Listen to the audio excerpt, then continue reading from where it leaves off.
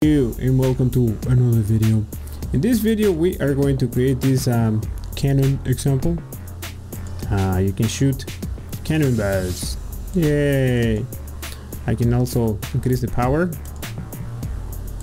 of the cannon so I can shoot farther away, super fast,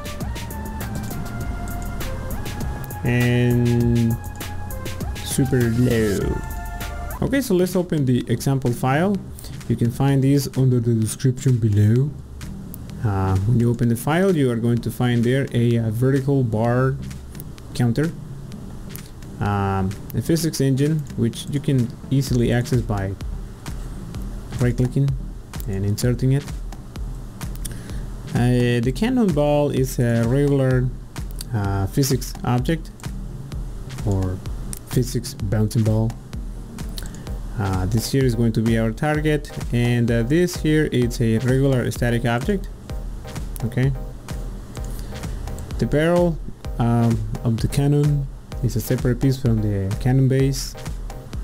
Okay, and the barrel is a static physics object, and the base is a regular static object. Okay, this might as well be the background. Okay. Alright, so let's get started. Alright, so let's go to the event editor. Let's create an always, and we're going to have our barrel always look in direction of the target. Okay, you can see that now the barrel is pointing at the target. If I place it down here, the cannon is pointing in this direction. So if I set the position of the target equals the position of the mouse, X and Y coordinates,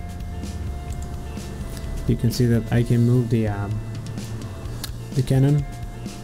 Let's make the cannon shoot cannonballs. If the user clicks or taps on the screen, same thing. We are going to create a new object, okay, relative to the position of the cannon barrel, and we're going to use the action point, okay, and the orientation, going to change it as well. We're also in the same line, we're going to make our cannonball look in direction of the target, which we control with the mouse.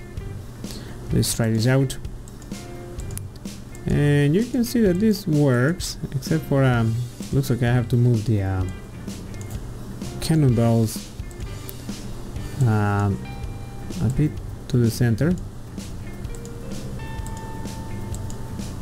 and that works fine. Okay, so let's change the strength of the shots equals this counter. Right now it's set to 40. I'm going to go to movement, set speed equals this counter. Let's try it out. You can see that this works fine. If I went to the counter and I changed it to say 80, you can see that this doubles the power.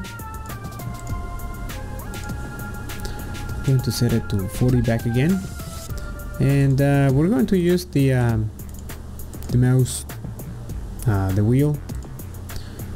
When it goes up, we're going to add 5 to the counter, and when we scroll down with the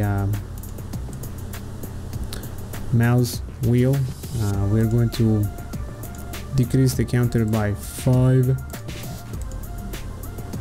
Straight out.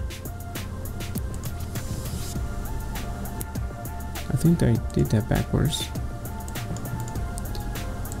This has to be subtract.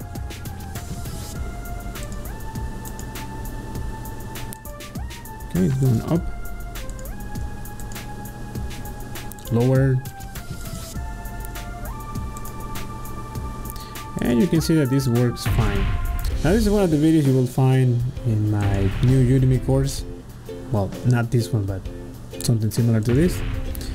A lot of these videos always end up on my YouTube channel, but it's always nice to have them all organized into a course.